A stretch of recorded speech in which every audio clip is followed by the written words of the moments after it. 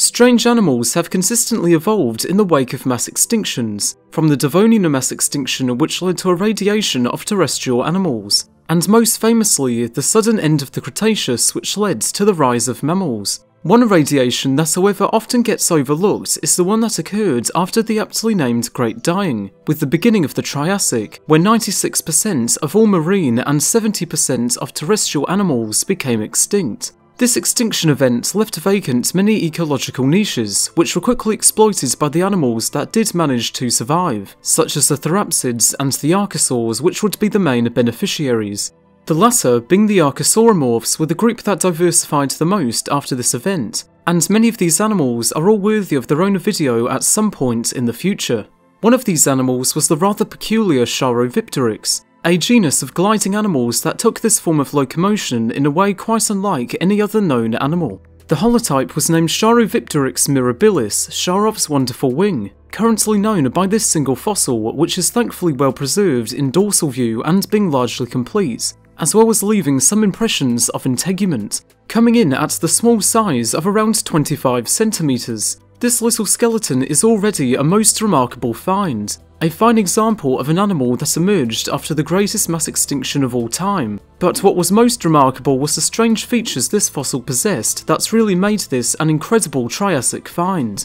Found in 1965 in the Majigin Formation in Kyrgyzstan, dating to the Middle Triassic around 225 million years ago, most of the animal seems fairly typical. That is until you get to the legs, which are noticeably long, and through skin impressions preserved a membrane in between them and the tail known as a patagium. This is unique, as unlike all other gliding animals where the membrane required surrounds the pectoral girdle, it instead in Sharovipteryx encompassed the pelvis, being composed of skin with no scaled covering. From looking at the holotype of Sharovipteryx, you may have noticed that the forelimbs are noticeably absent, even though the rest of the skeleton is well preserved. Ozymec volans, named in 2016 and presumed to be a close relative, does have some implications in regard to Sharovipteryx's life appearance, in regards to the forelimbs. Some authors claim to have not only found elements of the arms, but enough to ascertain that they were proportionally short, and others suggest that there is no trace of them and that they were present at some point,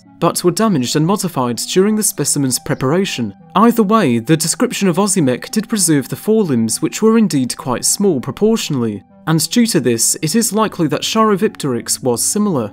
When it comes to the method of gliding, there has been some debate on whether or not other membranes were present in front of the legs or even along the arms. Recent evidence has found that there are aerodynamic reasons to suspect that the hindlimb membrane was not the sole flight surface. Studies modelling the gliding performance of Sharovipteryx found that the centre of lift was located too far back along the body to safely glide and land without the aid of additional membranes. An anterior flight surface, perhaps along the front of the thigh or along the arms as suggested, would negate these issues and permit safer landings. If the forelimbs did support a membrane as stated, they could have acted as an efficient means of controlling a pitch stability, very much like an aeronautic canard. This allowed for an even better flight performance than the living gliding lizards, being able to achieve shallower glides and more precise turning. From this, it's apparent that Sharovipteryx was a delta-winged glider, akin to a living fighter jet, able to control its movement efficiently through arm and leg movements. It can be easy to say that Sharovipteryx was unique because it was a one-off and an evolutionary oddity that died off because it was so strange, but for this specimen to exist in the first place, there must have been some pressure and advantage for this anatomy, otherwise these animals would have simply died out as soon as it was developed.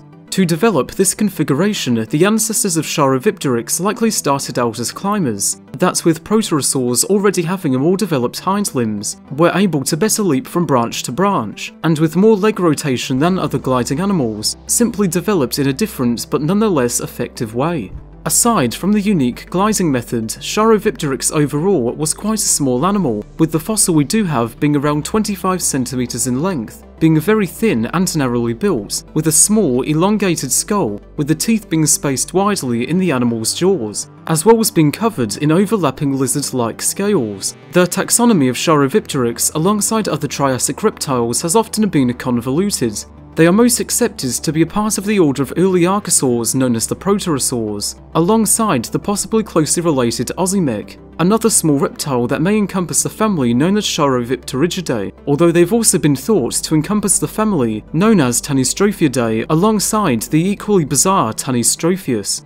All in all, I thank you for watching this video on these peculiar animals, and that you may have learned something new.